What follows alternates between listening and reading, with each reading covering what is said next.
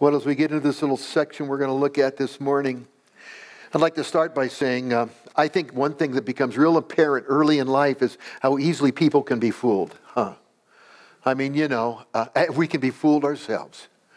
If you're not on the guard April Fool's Day, watch out, I mean, my wife, she's not a kidder. I'm the kidder in the family.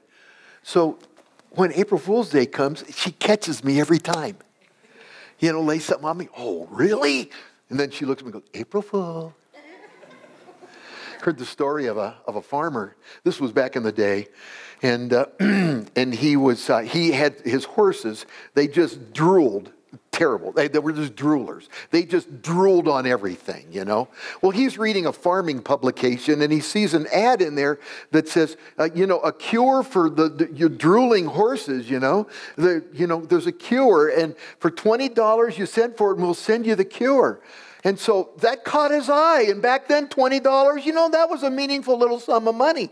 But he sort of scraped it up because he really wanted it, and he sent it off, for the cure.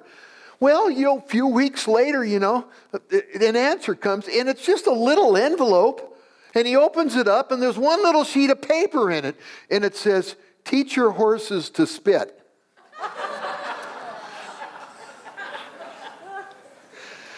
Talking about that whole, you might say, quality in us to be conned.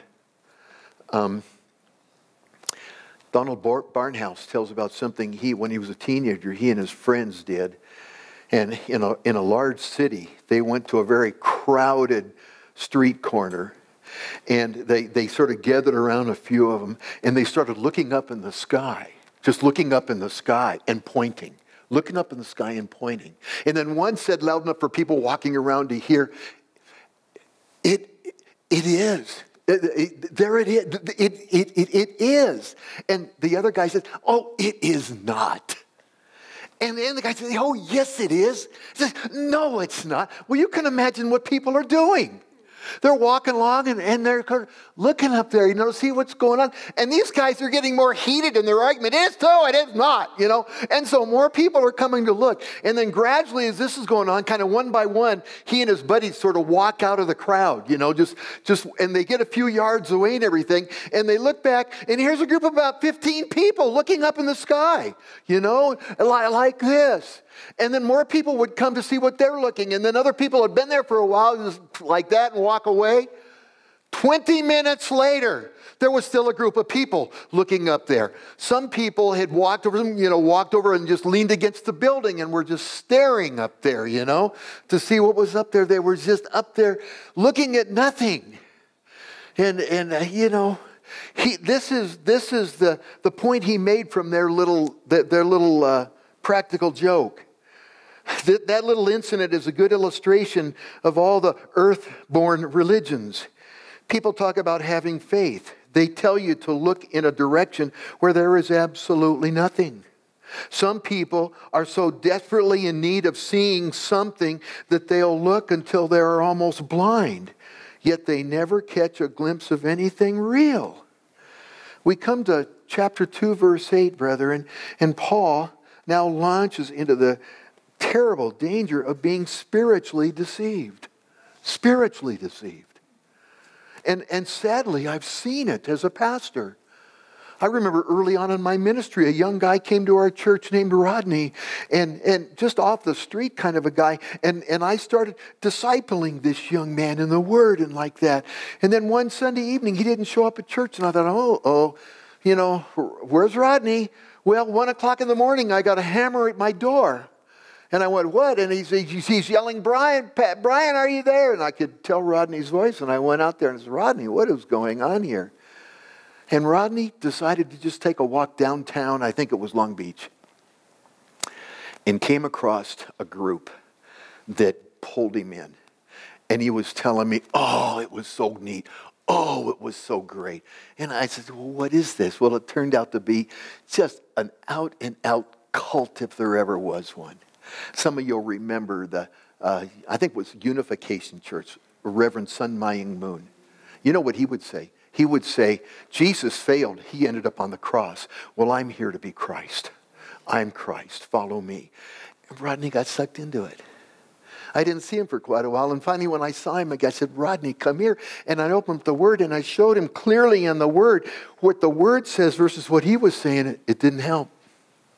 He was totally sucked in. Broke my heart. I've seen a family, beautiful Christian family. Mom and dad love the Lord, and then their son growing up, and he became, late teens or something like that, and he ended up running off and following a guru, thinking, the answer's there. Reminds me of what he said back in verse 4 of chapter 2 when he says, now this I say, lest anyone should deceive you with persuasive words. What's really sad is when pastors get off base and pastors start going off in some weird direction or weird tangent. I remember the story of Billy Graham and a very, very dear friend of his that he co-labored with in the ministry early on before he became, the great evangelist that he was. And this guy got caught up in that, what they call textual criticism of the Bible. And became convinced that you really couldn't rely on the Bible anymore. You really couldn't call it God's Word anymore. That's why, as I preach here, I want to make it very clear to you, I am not the authority. This is the authority right here. Don't ever take my word for anything. You make sure it jives and agrees with the Word of God, because this is the authority, not me. Or not anyone else. And I've seen over the years, and it's so true, it's possible for seemingly healthy believers to get led astray. That's possible. In fact, grab this. Scripture says that it will be a sign of the times in the last days. This very thing. 2 Thessalonians chapter 2 says, do not be deceived. For the day of the Lord will not come lest the apostasy, the falling away, comes first. Wow. Jesus said this regarding those last days. He was talking about the last days in Matthew 24:24 when he said, for false Christs and false prophets will rise and show great signs and wonders to deceive, if possible, even the elect. So, brethren, we're going to look at a warning in Scripture here that cries out down through the ages. And it's more relevant today and now probably than ever. And already I get two basic points here as we look at these next few verses of God's Word. And that is, listen. This is important because it's happening when we don't even realize it. Beware of human wisdom. Beware of human wisdom. Notice what he says in verse 8. That's where we pick it up. Beware lest anyone cheat you through philosophy and empty deceit, according to the tradition of men, according to the basic principles of the world, and not according to Christ. When he says right there, beware lest anyone cheat you. That word cheat in the Greek means to plunder you. It means to be taken captive. It be ripped off and taken prisoner by an enemy. It literally to be kidnapped. And he says, beware lest you get kidnapped in this area. Well, how does that happen? He tells us right here, through philosophy and empty deceit. Brethren, beware of the world's philosophies. The ideas, the thinking about what life's about, what matters and what doesn't matter, where happiness and fulfillment come from. All the various philosophies of the world. We are, every one of us, constantly barraged by the world's viewpoint through the movies we see, through television, through the internet, through the popular thinking of the day, attitudes of the day. Brethren, it can so subtly taint your faith in Jesus Christ. It can affect it. It can twist it a little bit. You know? And I see Christians subtly buying in to these worldly philosophies. Oh, hey. We all know now that Jesus isn't the only way. How narrow and bigoted it is to think anything like that.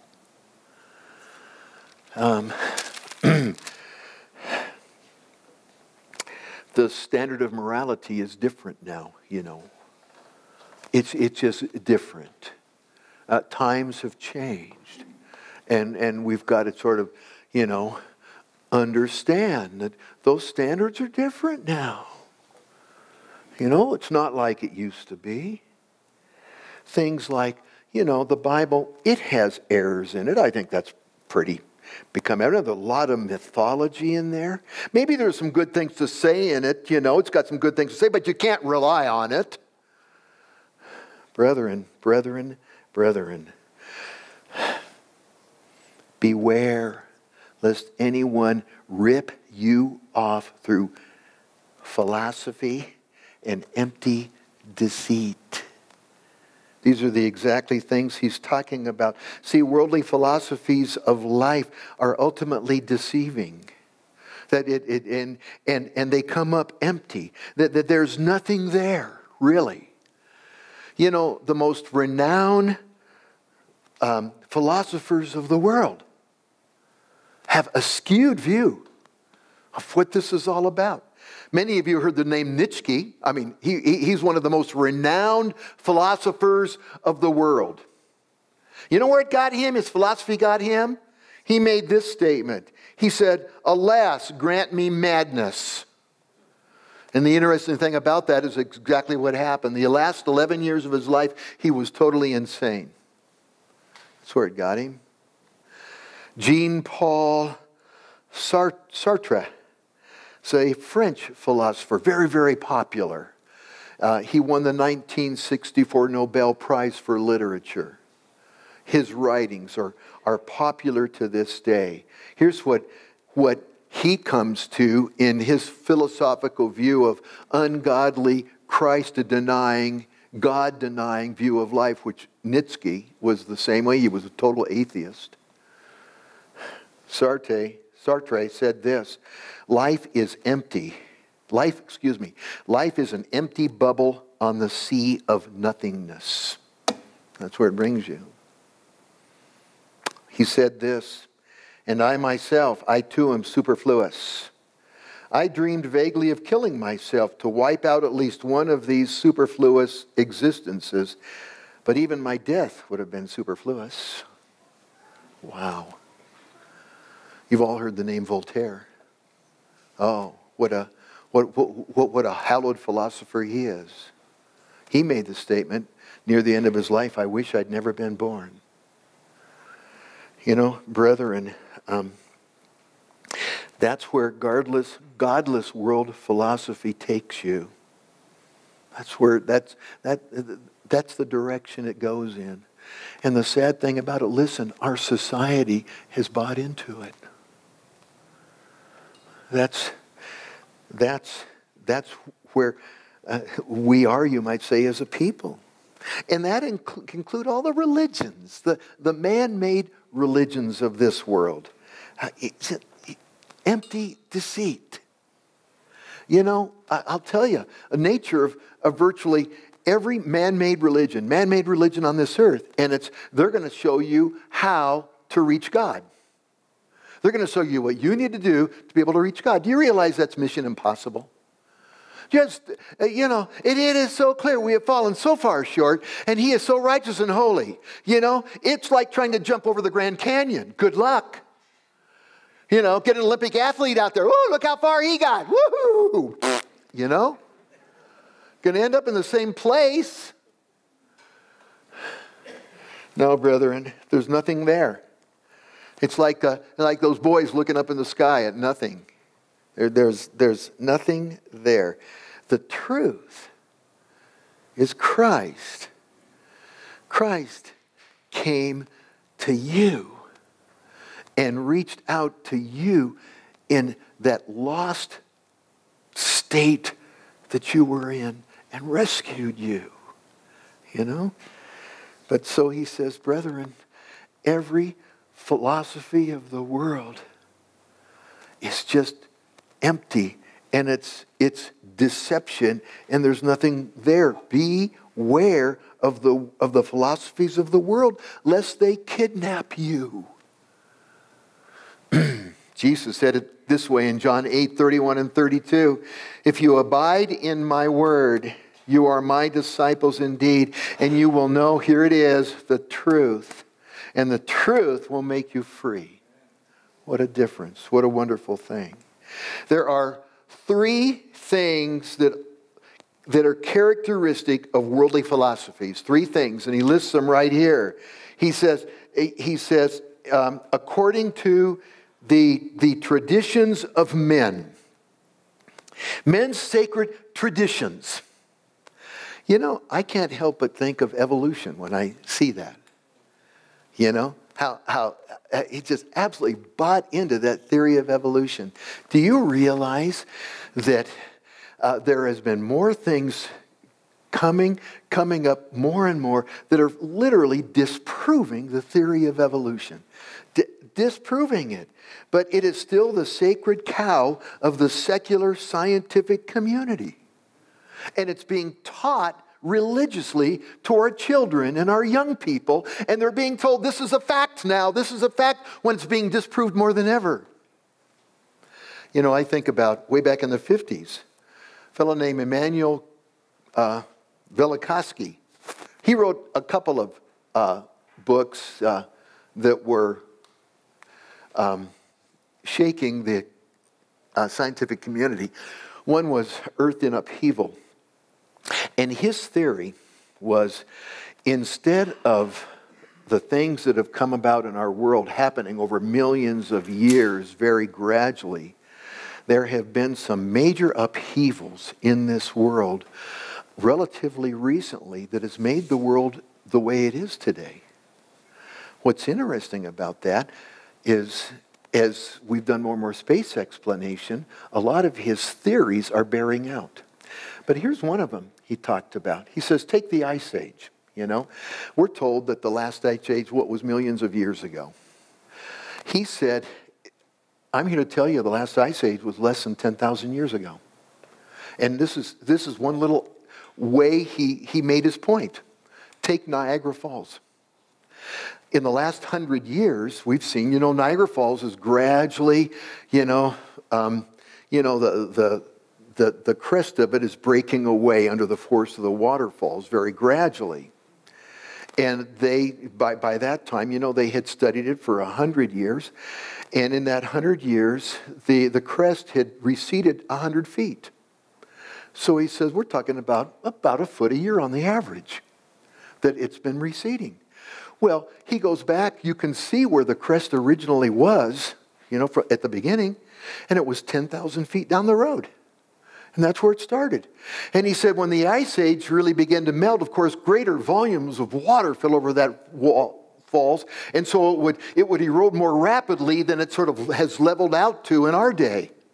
So he said the last Ice Age was less than 10,000 years ago.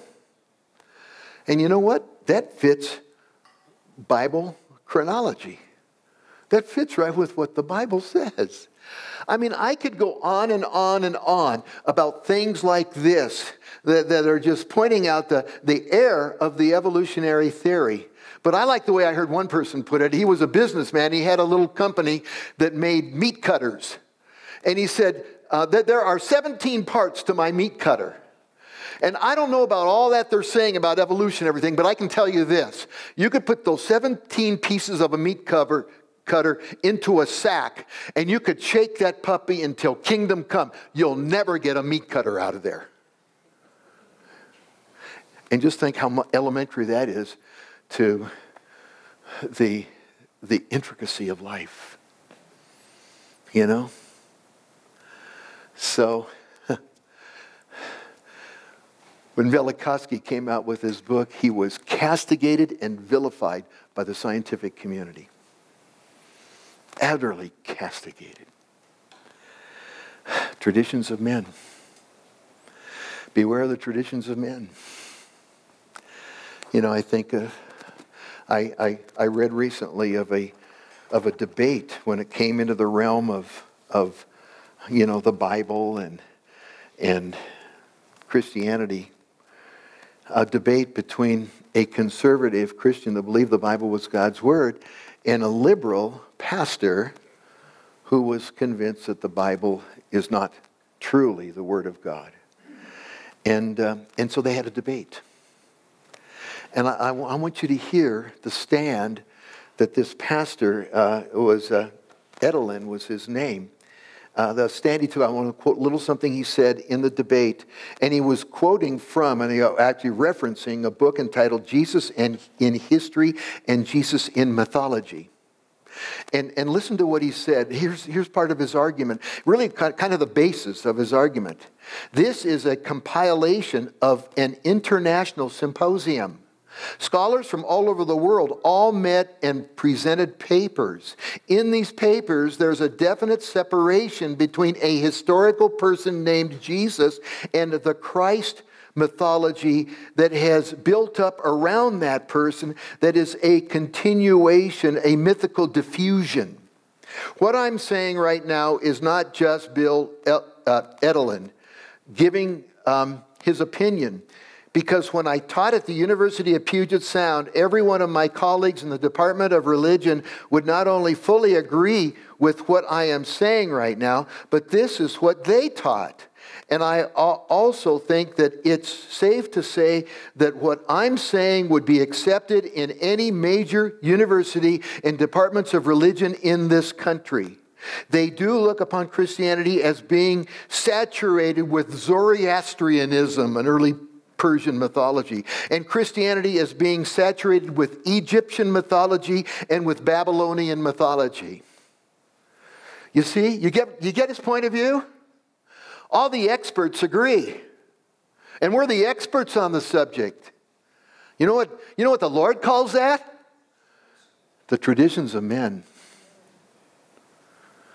He said, beware. It is one of the characteristics of philosophy and empty deceit. The traditions of men. The second thing is, he goes on and says, according to the basic principles of the world. The basic principles there, literally, is things in a row. And the idea is sort of the ABCs of human thinking, natural human thinking, the ABCs of them. And you think about that, and of course, I think there's a mentality that, fame and riches, and I'm going to be okay.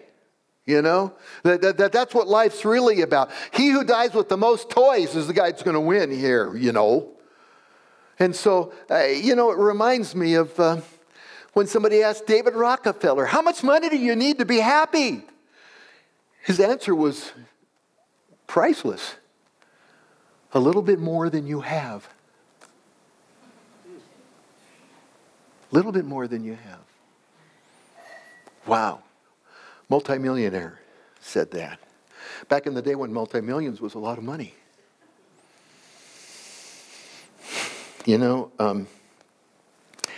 Solomon, the little book of Ecclesiastes in the Bible really speaks to that. The basic principles of life. Solomon was the wealthiest man of his day. And God had given him an incredible wisdom. Probably beyond any man who's ever lived other than Jesus Christ himself. And Ecclesiastes is about Solomon's pursuit of meaning in his life.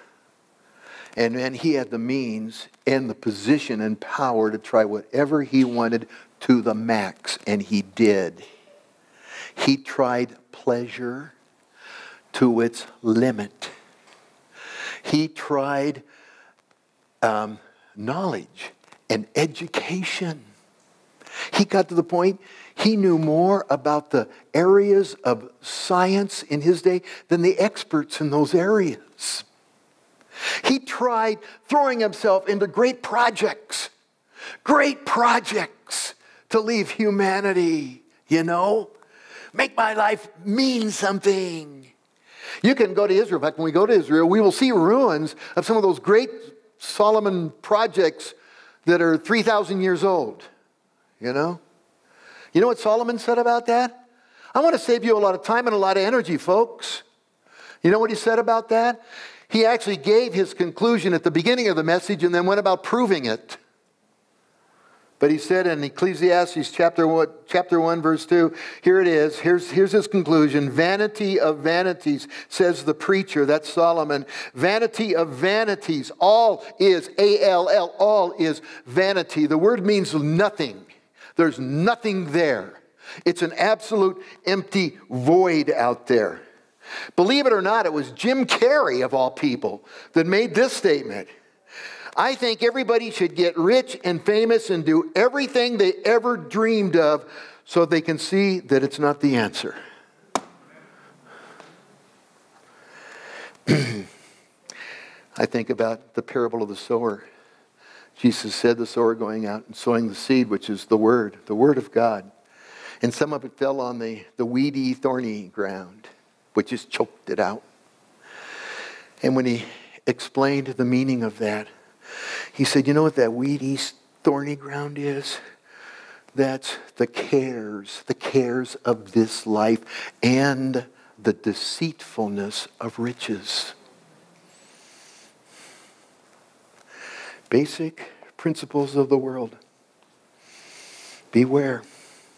It's interesting how some translations or translators translate that basic principles. They translate it elemental spirits. And they see things in a row as a military formation with a hierarchy. And it falls back on fallen angels, demonic spirits. And it's interesting that Ephesians chapter 2, verse 1 and 2, we're told, "And you, Christian, Christ, made alive, who were dead in trespasses and sins." Now, here it is. "In which you once walked according to the course of this world, according to the prince of the power of the air." That's Satan. The spirit that now works in the sons of disobedience. And so he's telling us very clearly these basic principles of the world are inspired and directed by the powers of darkness. They're behind them. What's their goal? And it is so obvious. To steer mankind, to steer you away from Jesus Christ. So, you know what that means? Christian, you know what that means? Brethren who have loved ones that are being steered in that direction, you know what that means? That means, like he says in Ephesians 6:12, we do not wrestle against flesh and blood, but against principalities and powers, against the rulers of the darkness of this age, against spiritual hosts of wickedness in the heavenly places, in the spiritual realm. Amen. So, brethren, here it is. Look at it. Take it to heart, especially in the world we live in. Beware lest anyone should rob, cheat you through philosophy and empty deceit, according to the tradition of men, according to the basic principles of the world. Watch out for that. And here's the third thing.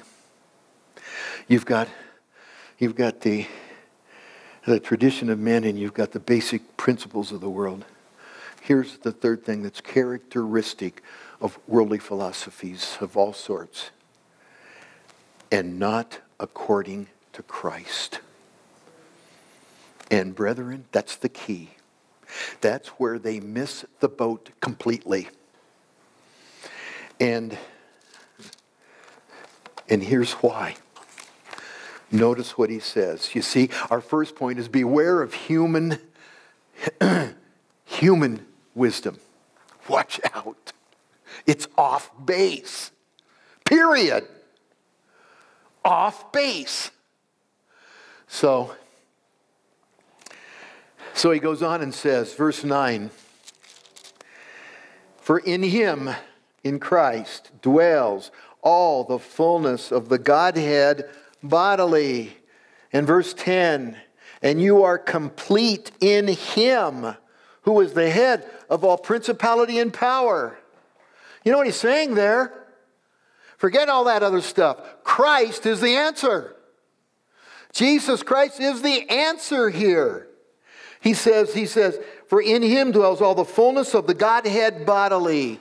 There was a point in human history in which Jesus set aside his glory in the Godhead and emptied himself, the Bible says. Didn't think that was something to be grasped and held on to. Emptied himself, took the form of a bondservant and became in the likeness of men. He became one of us. He became wholly a man. God became a man. And he is wholly a man, and he is God. Think of that for a minute. Do you realize there's a man at the throne of heaven? Because he set aside that and became a man and forever will be a man. Oh, God. God. But one of us, that he might save us. Amazing. One person put it this way.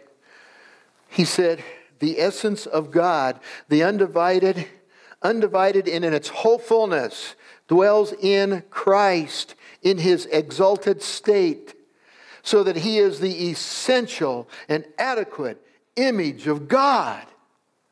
It's exactly what he said back in chapter 1, verse 15. He is the image of the invisible God, firstborn over all creation. You know? So, I like the way one person put it. Listen to this. We can see the fullness of God in his work in the heavens and the creation around us. But in Christ, we see the face of God. Don't you love that? So all the fullness of God is in him. It's all there. Why in the world, or how can we go anywhere else but to him? So you see, with that, he says there in verse 10, and you, Christian, are complete in him. You're complete in him. You're complete. The English Standard Version says you have been filled in him. A translator wrote it this way, and you have been given the fullness of Christ. Christian, you've got it. I remember going to the beach, the ocean with my kids, and they love to play in the ocean, you know, with their tools and their cups and their pails and shovels and things like that, you know, and running out there in the surf. And one of them running back with a plastic cup. And he ran up to me and said, Daddy, the Pacific Ocean is in my cup.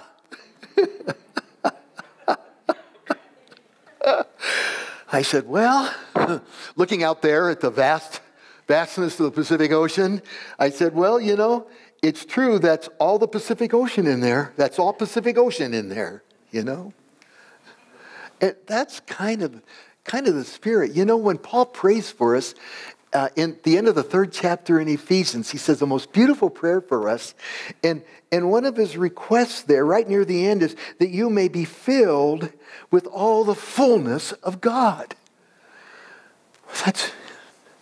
That's Christ in you, you know. And of course, this takes us right back to that elementary commandment regarding the Holy Spirit in the Word, and that is be filled with the Spirit. There it is. You know? Hey, what? How? Surrender. Surrender your life. surrender everything in it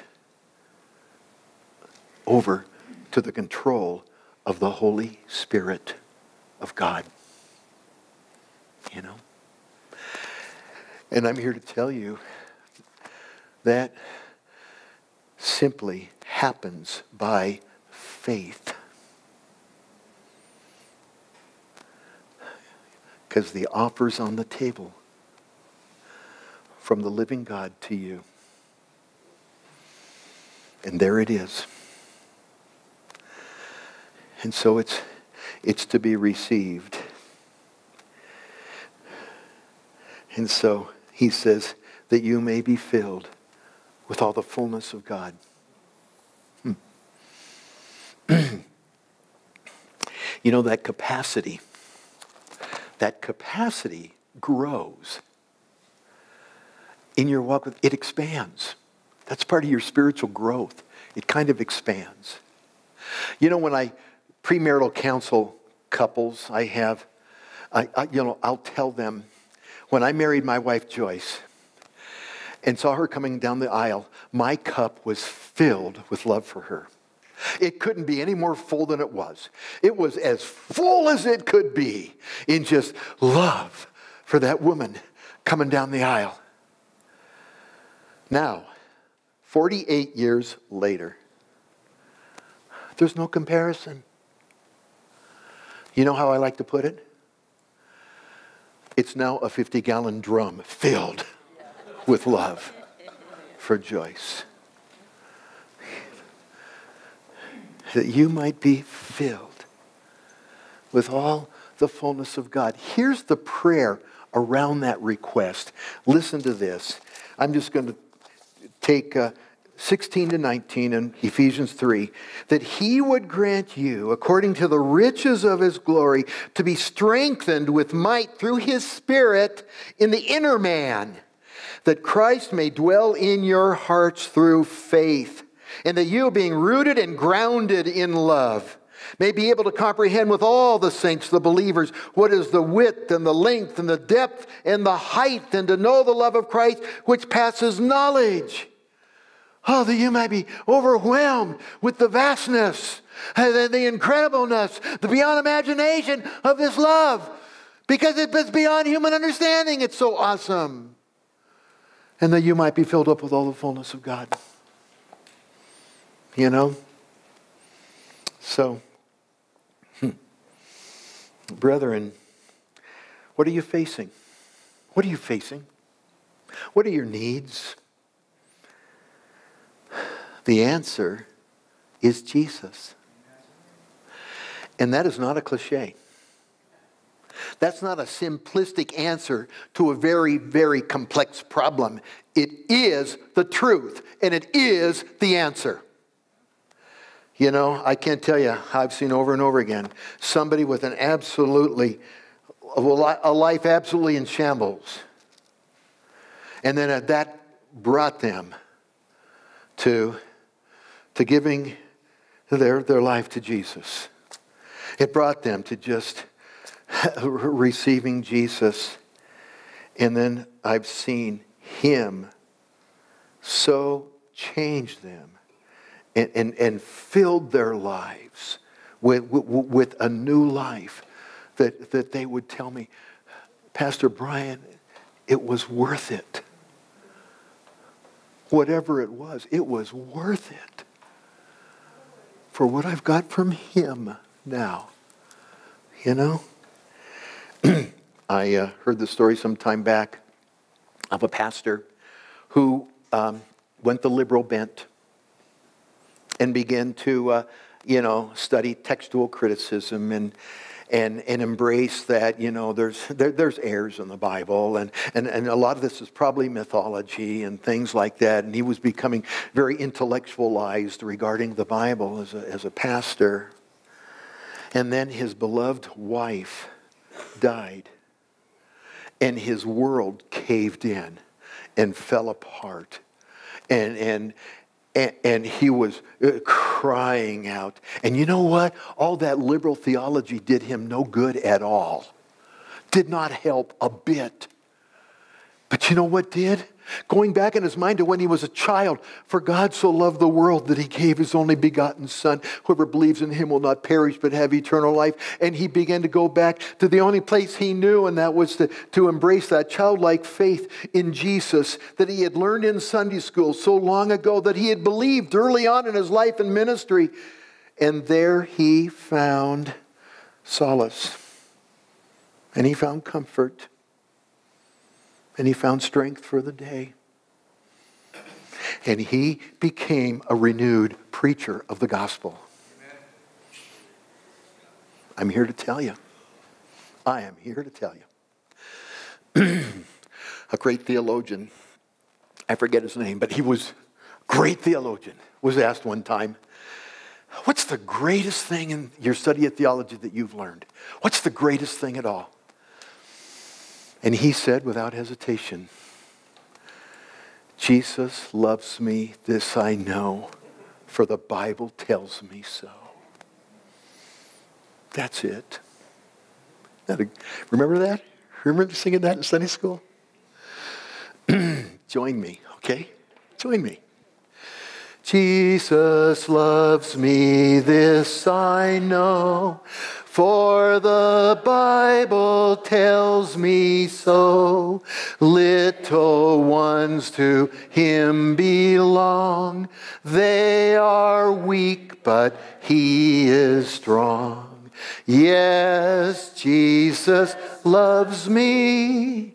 Yes, Jesus loves me. Yes, Jesus loves me. The Bible tells me so. I'm one of those little ones. I are one of them. So, notice what he said there. Here's the word of God to you. You are complete in him, who is the head of all principality and power.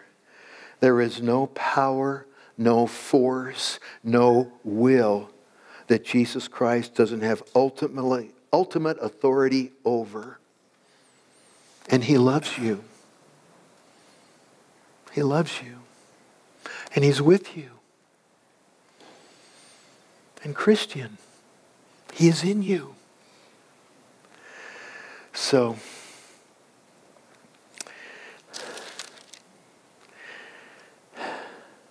beware lest anyone cheat you through philosophy and empty deceit, according to the tradition of man, according to the basic principles of the world, and not according to Christ. Brethren, we are barraged daily with the false wisdom of this world. Beware. And so I might say, even this morning, right here, what is it for you? Really, what is it? What's it going to be? Is it going to be human wisdom? Or is it going to be Christ? Amen. I like what Joshua said to the children of Israel.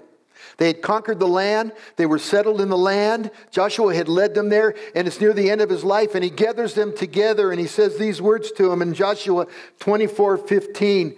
He says, if it seems evil to you to serve the Lord, look, it doesn't seem practical thing to do. It seems like there's so much more out there that really is more the answer than this.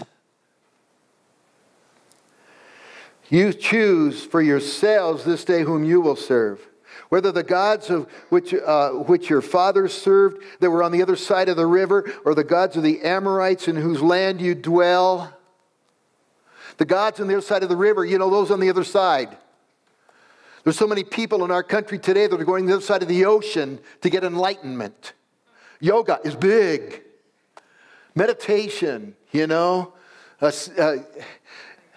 How many have gone to India to be enlightened? Remember the Beatles in their heyday made a trip to India so they could get enlightened? All you have to do is look around in India and go, there's something wrong here. This place is dirty, it's rat infested, and the people are oppressed. What is the matter with you? That's stupid. You're going to go, those on the other side of the river over there, and you're going to worship that? And he says, or the gods of the Amorites in whose land you dwell. Oh yeah, in the land where our land. Secular humanism is the word. Man is ultimate. He's the ultimate. Material wealth is a big part of it.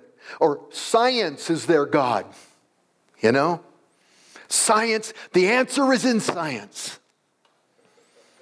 That has been so, over the years, proven misleading. What did Joshua say? As for me and my house, we will serve the Lord. Brothers and sisters, be that house. Be that house. Amen? Amen. Let's pray. Heavenly Father, thank you. Thank you for your living word. Thank you that you don't pull any punches. Lord, you just lay it out there as clear as a bell for us, your children. And now, Lord, I just pray for us all because we can be so easily fooled by the world. Lord, that we would cling to your truth, your word, and know that this is the truth. This is the real truth. And this is life in a crazy mixed up world. Oh, Lord, we look to you. We call upon you. We lean upon you. Lord, fill us afresh with the Holy Spirit even this morning. In the name of Jesus Christ we pray. And all of God's children said, Amen. Amen.